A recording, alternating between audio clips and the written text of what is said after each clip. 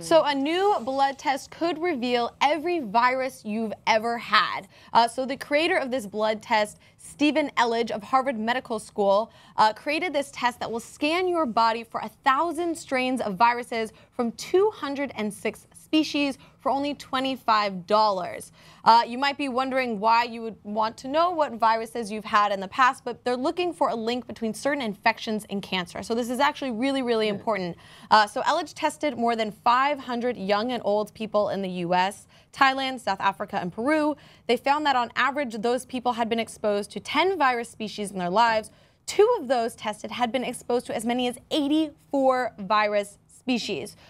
So a lot of the times you will have certain viruses in your body and they'll lay dormant and you won't necessarily see symptoms, but they can be connected to other diseases and other infections that can show up later. This is pretty crazy, I guess, in the medical world. I want to hear what you guys think about it. Sandra, make your point.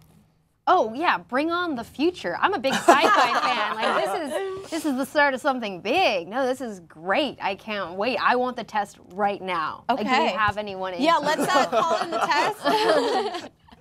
Robby, what's your point? Yeah, I think it's super cool. I think also the applications for this are really, really interesting. You can find out maybe what viruses are more prevalent in what areas and things like that, and do you can track viruses now in a way that you wouldn't be able to before. Yeah. So I just and also just personally knowing how many viruses have I had? Like that. First of all, it's a little scary. I'd be like, oh God, I could have died maybe. But what a cool thing. What a cool thing to just know what your body's been through, I think. Right. So the way that it works currently is that when you want to see if you had a virus, you have to have a separate test for each specific virus. So this, for me, is amazing because it just kind of reduces all these obstacles there is to medicine. It makes it a lot more efficient. So I think that's super beneficial.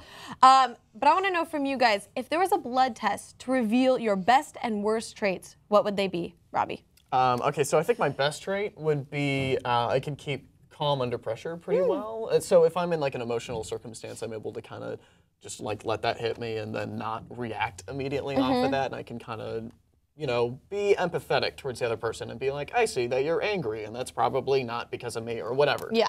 So I like that about myself. I think that's a very good trait of me. My worst trait is my apathy. I can be very apathetic or just bored, I guess. So I stop working on something because I grow apathetic. I'm like, is it really that great anyway? No, I'll just sit here and watch Netflix instead of working on whatever I need to be working on. So I think that's my worst trait. That seems to sneak up on me as I end up getting really comfortable. So. Interesting. What about you, Sandra? Oh man, it's a tough question. I would say curiosity is probably going to be my best trait. I feel really proud of that and the passion that comes along with it. My worst trait would probably be my low self-confidence. I would not expect that from you at all. I mean, it's not just across the board low self-confidence, but I have a long history of depression, and so just kind of there's a bummer, there's a little curled up sad version of me inside. Sometimes it comes out. And sometimes it comes out and goes,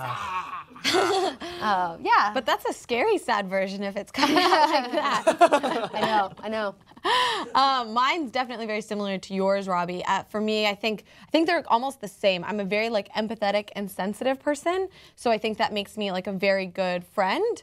But I think that empathy and sensitivity can also be a negative because I'm very sensitive. I like talking big talk, but I'm really sensitive, so I'll go home and be like, oh, with comments. No, I know, it's the worst. It's the worst. But I want to know from you guys, if there was a blood test to reveal your best and worst trait, what would it say? Let us know in the comments down below, and we'll see you in the next one.